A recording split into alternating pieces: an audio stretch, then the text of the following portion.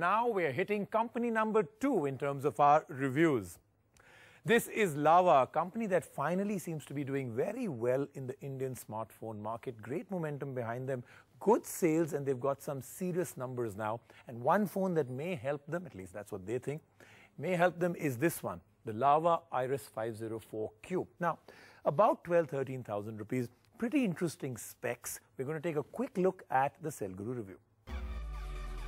Lava once again tries to bring in some volcanic heat into the smartphone market by bringing in the all-new Iris 504Q.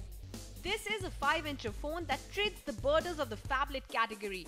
Though at 140 grams and with a waistline of 8.4 millimeters, it is easy to hold.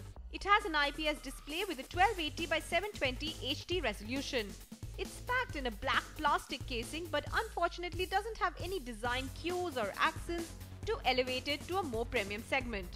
There is an 8-megapixel camera at the back with LED flash. The picture quality is pretty good and even low-light photography impressed us. There are several settings such as HDR, panorama, various scene modes and even a multi-angle mode. It can record HD videos at 1080p. The secondary camera is 2 megapixels. The Iris 504Q also packs in gesture control, so you can swipe across photographs without even touching your phone, which may seem more gimmicky than useful to most people. After all, how many of us are really using these kind of features after the euphoria of the first few days? It runs on the Android 4.2 Jelly Bean operating system and will get over-the-air software upgrades. It has a 1.2 GHz quad-core processor with a RAM of 1 GB and it supports a microSD card up to 32 GB. Though this seems adequate, there were instances when we felt the phone seemed to lag, but maybe it was our review unit acting up. An interesting accessory with the phone is the intelligent flip cover that turns the display off when flipped onto the screen.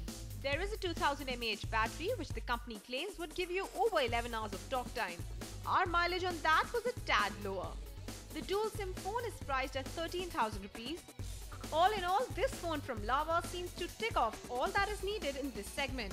And for a phone at this price of about 13,000, this one will deliver most of what you want from a smartphone.